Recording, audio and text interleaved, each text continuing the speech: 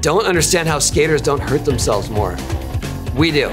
We just don't complain about it a lot. And I went through a pretty horrific injury last year, broke my femur. I got back on my skateboard too soon, and I ended up making the bones misaligned, so they never actually connected back to themselves. So I had another surgery, had the bones realigned. I'm lucky to live in this age of modern medicine, yes.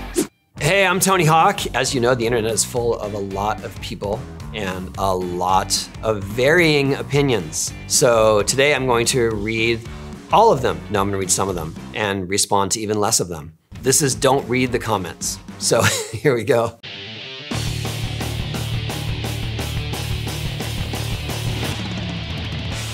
Did he know who you were? I met Tupac at the American Music Awards in 1994 backstage. He was standing alone.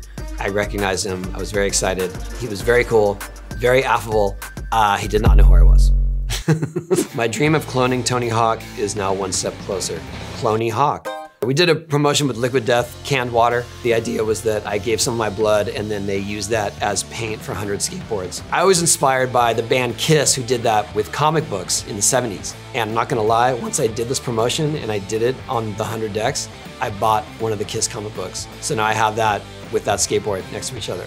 So it's come full circle. People who don't understand how Clark Kent can pass as Superman have never seen Tony Hawk without a skateboard. I think my favorite one was, I was at one of the TSA security checkpoints. It was in Anchorage, Alaska. I was coming back from a heli snowboarding trip. And the woman said, Anthony Hawk, oh, like Tony Hawk. And I said, exactly. And she said, oh, I wonder what he's up to these days. And I said, this. And she looked at me blankly and handed me my ID and I went on the plane. Let's put it this way, I can get dinner reservations with my name, but show up and people would know it's me.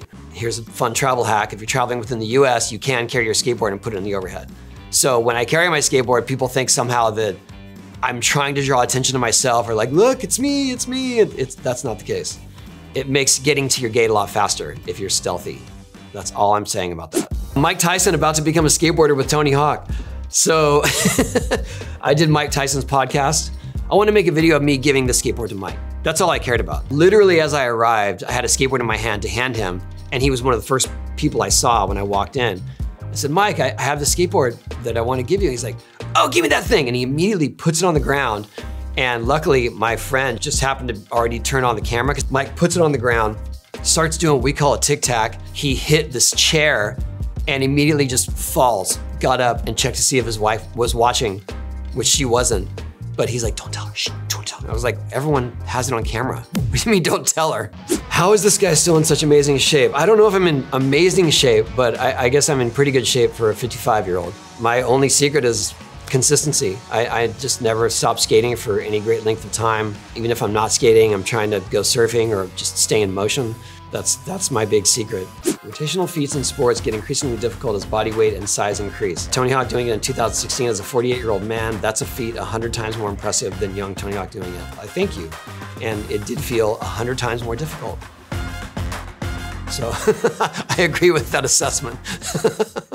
I wonder if Tony Hawk was the one who picked the music. That soundtrack was legendary. My contributions were more of the older songs that were in there, the sort of original punk, stuff like Dead Kennedys, Black Flag, Joy Division. The newer ones were the amazing crew at Activision because they had such a great music team who eventually went on to do Guitar Hero. So it was the perfect storm of contributions. They announced that they were gonna do a whole bunch of new emojis, and this skateboard that they showed was straight out of the early 80s. When I approached the emoji guy about trying to modernize what they had presented as the first version of the skateboard emoji, I just sent him a picture of my skateboard. So the skateboard emoji is literally my skateboard. I ride bigger wheels than most skaters because I skate big ramps, and so I like to keep my speed up. So that's why the skateboard emoji has big wheels. I'm sorry, but I'm not sorry. I collect movie props, and more specifically, I collect anything to do with skateboarding and movie props. Most recently, I bought a skateboard that was used in the movie Hook with Robin Williams, and one of the hoverboards from Back to the Future. And the hoverboard is actually signed by the cast, Christopher Lloyd, Michael J. Fox. Michael J. Fox said, "Cowabunga, young man." And I can't tell you the validation I got when I saw those comments. He unwittingly inspired a generation to start skating. So I thanked him for that. And he apologized for unleashing the storm of skateboarding onto the world.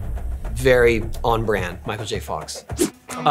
Apparently Tony Hawk can sing too. I don't know, it depends on who you ask. I was on The Masked Singer. I sang a Cure song. I was the elephant, and I was the first voted off. I stand by my performance. I was on key. They just didn't like the Cure. Haters. I am in the Weird Al Yankovic video for Smells Like Nirvana. Our team manager for Birdhouse Skateboards called me up and said, hey, do you want to be in a Weird Al video? And I didn't even ask any questions. I said, yes, absolutely. Tell me where and when. I'm not very visible because I was sort of in the background, and the shoot went to like 2 or 3 a.m. I didn't stay for the bitter end, but there's one sweeping shot of the crowd in the bleachers and you can see me. How young is too young to start teaching my kids to skate? I don't like putting an age on it. I feel like my kids were just surrounded by it and they picked up on it very early on, not long after they learned to walk. That's not Elmo, that is, oh, it's Murray, yes. I was actually in New York with Cadence, who had been recently born. They were shooting a Sesame Street thing right near where we were. And someone from the crew recognized me and said, hey, Tony, you want to do something with us? Sure, here's a skateboard. They had a skateboard. And so I counted the wheels on a skateboard, and that's how I got on Sesame Street. Count them for me. 1, 2, 3, 4. 4 wheels. I was walking by Murray in the streets of New York. You need to get dressed up like an old man and go shred a skate park and freak people out. Do I need to dress up like an old man? No, I went as Larry David for Halloween a few years ago. I don't know if Larry ever saw it. Every Halloween, those pictures come back around. If there were a burger order called the Tony Hawk, what would be on it?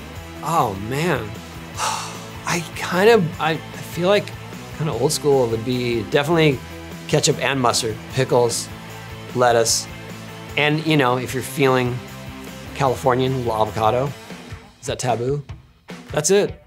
Old school. Okay, so I heard what the internet had to say and I responded, hopefully enough. Thanks for watching.